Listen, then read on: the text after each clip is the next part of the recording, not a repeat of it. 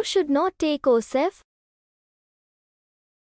Oceff should not be prescribed to people who are allergic to Oceff or any of its ingredients. Inform your doctor if you have or ever had any problems with your liver, kidneys, gall bladder or any other blood-related disorders such as hemolytic anemia.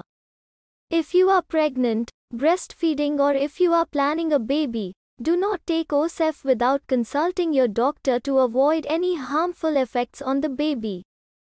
Let your doctor know about all the other medicines you are taking because they may affect, or be affected by, this medicine.